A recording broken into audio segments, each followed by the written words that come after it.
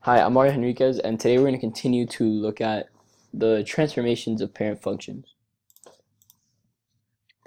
So, transformations are simply the numbers within the equation of a function that essentially make it different from the parent function. So, these numbers will actually help you visualize what the graph will look like without you having to plug in multiple points and eventually get a graph that you don't know why it kind of differed from the parent function. And at the end of the day, it'll really just make graphing easier. So the first graph we're going to look at is the square root function. So it's simply a half of a sideways parabola. The other half would be there, but you might know from your previous math classes that you can't get a negative number out of a square root. So if it was there, it would simply just look like the full parabola, like this.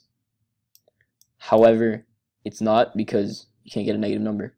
So continuing on, we can see that if you plug in the numbers, you'll just get a square root of it. So if you plug in 0, you get 0, plug in 1, you get 1, and plug in 4, you get 2, etc.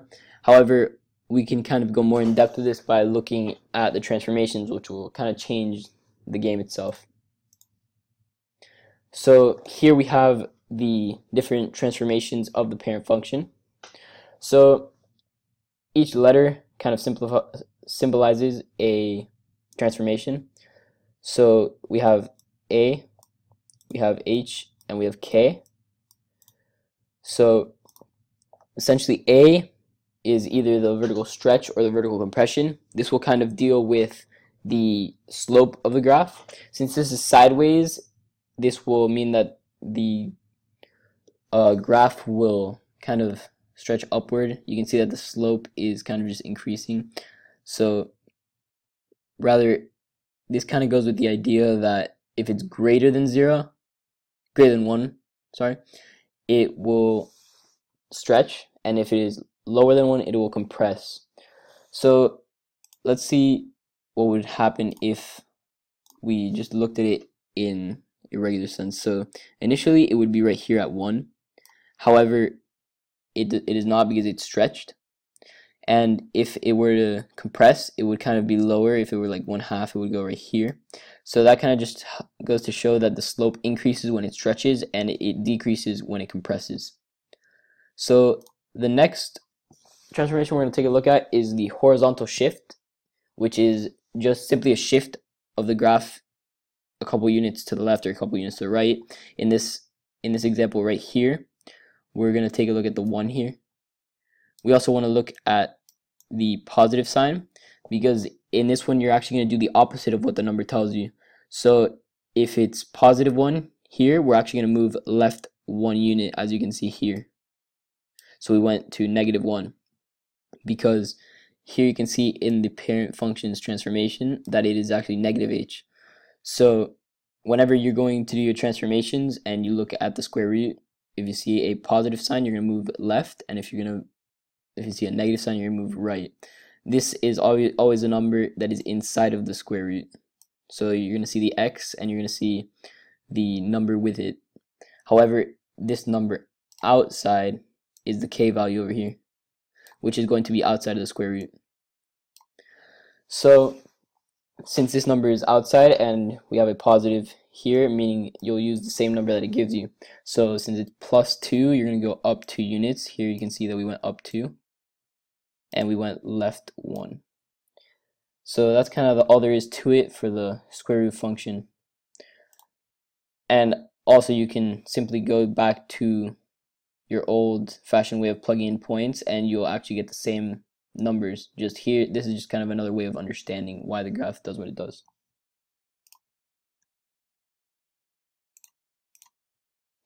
So moving on, we have the cubic function, which is just simply a cubed number. So multiplying a number by itself 3 times. So -1 times -1 times -1 would give you -1. 0 times 0 times 0, 0. 1 times 1 times 1, 1. However, that might get a bit confusing at times when you're trying to kind of deal with bigger numbers. So if you want to sketch the graph, you can simply look at the transformations. So here once again we can see the A, the H, and the K. This is going to be a common trend throughout all your functions. And once again, you can see that the H is always going to be inside the parentheses, or kind of inside whatever it is, the absolute value, the square root, the cube root, whatever it is, it's going to be in there with the K, or with the X. So now let's take a look at how the transformations kind of differ, or if there's any slight changes that we're going to see within the transformations for this graph than we have for the others. So let's start with the shifts this time, because they're kind of simpler, where we're just going to kind of pay attention to this center point, where initially it would start at 0, 0, but here it's going to be different. So we can see that we moved left 1, as you learned from the negative H, because there's a positive 1, you're going to move left 1. So we moved left 1 unit, and we moved up 2 units. So that's the positive 2K and the negative 1H. So now let's look at the A, because this is kind of going to be different than the sideways parabola you looked at last time. Since this is a vertical graph and you want to increase the slope, you are going to essentially crunch the graph. So we're going to look at it in this sense that it would initially be like this,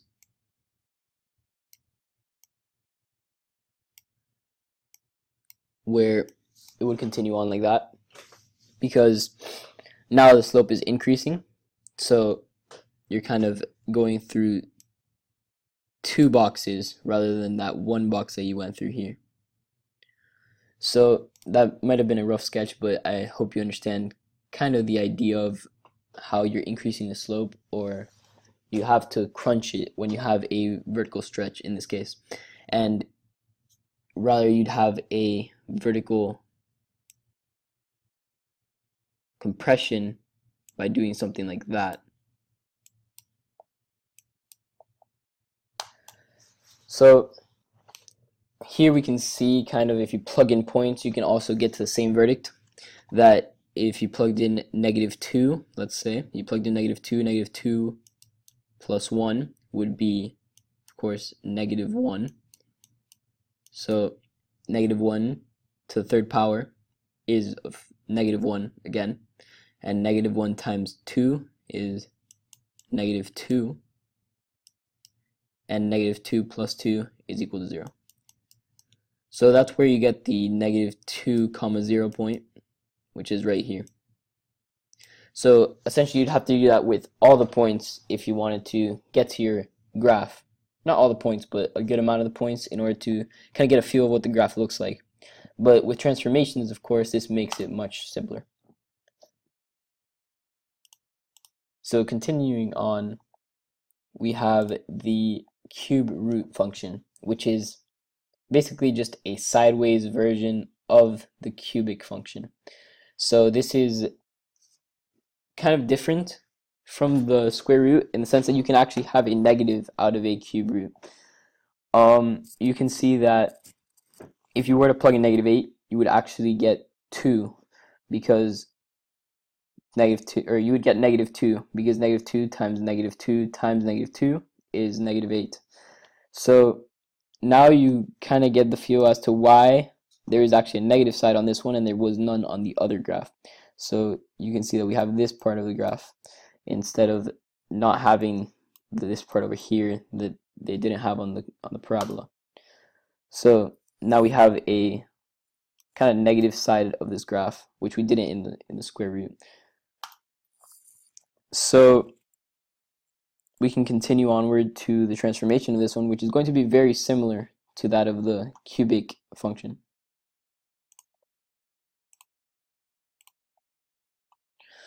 So here we have it, which is the cube root function transformations, where we have, once again, the good old transformations. So let's just take a look at how these numbers are affecting it. So the A is obviously making it wider, or kind of increasing it in height, if you will, because once again it's sideways, so it's trying to increase the slope rather than kind of compress it. So we have the +1. Sorry, I don't know if you're gonna be able to see this, but let's try to zoom in. So we move forward 1 unit because there was a -1 here. So we're going to move forward 1, and we're going to move up 2. So let's just zoom in here again and kind of get a deeper understanding of this. So here we have the center point, should be right here, about there. So you can see that we move up 2 units and we move right 1 unit. So this is kind of a visual representation, once again, as to how the graph moves in this situation. So these are kind of some big numbers, but if you were to plug in -26 right here, -1, you would get -27, and the cube root of -27 is -3 times -3 times -3 again. So when you have -3 here, you just multiply it by the 3 on the outside, and you get -9, and -9 plus 2 is -7, which is once again showing you the different points and how you get to them without really having to kind of plug them in, because you can kind of visualize the graph how it'll look without plugging the points in.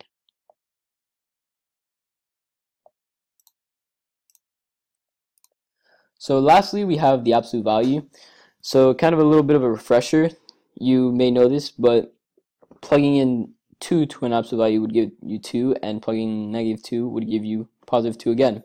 So this is the idea that you can't really have a negative number out of an absolute value. And another way to think about it would be as distance. So here, let's look at the visual here. You can see that moving left 3 units and moving right 3 units would still give you 3 units. So let's say you're running to the right and he is running to the left. Both of you are running the same distance if you're running 3 units each. So that's kind of the principle behind it, like how far the number is from the starting point, in the math it being 0. So here we have the graph, which is basically just a V. As you can see, it starts at 0, and there are 2 slopes to the graph in this occasion. There is this slope right here, which is the +1 slope, and here being the -1 slope. So as you can see, plugging in -1 would give you 1, because you yield the positive every time. So -1, 1 here, and 1 would also give you 1, so right here. So the transformations are somewhat simpler in this occasion. You have the A, the H, and the K again. So once again, starting with the horizontal and vertical shifts, we're going to take a peek at the -2 here. We're going to move right 2 units, and we're going to move up 1 unit because of the +1k, of course. So essentially it's just moving the origin from where it was at 0, 0 to the place where it is now. And in this occasion, we're again impacting the slope in the sense that it is a vertical stretch, and the slope is just simply increasing because it is going from, instead of crossing right here 1 box, you're crossing 2 boxes now. So it's kind of making the slope on this side 2, and on this side -2, because once again, rise over run is kind of simpler to see in this graph, because you're now going up 2 boxes and right 1 box. So kind of get again this principle of rise over run.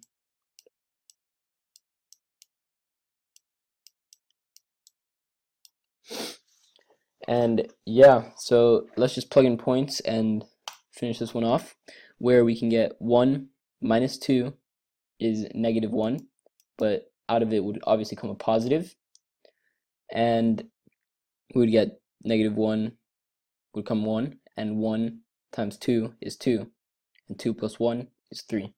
So we got 1 comma 3, and then we have 2. 2 minus 2 is 0. 0 times 2 is 0, and plus 1 is 1.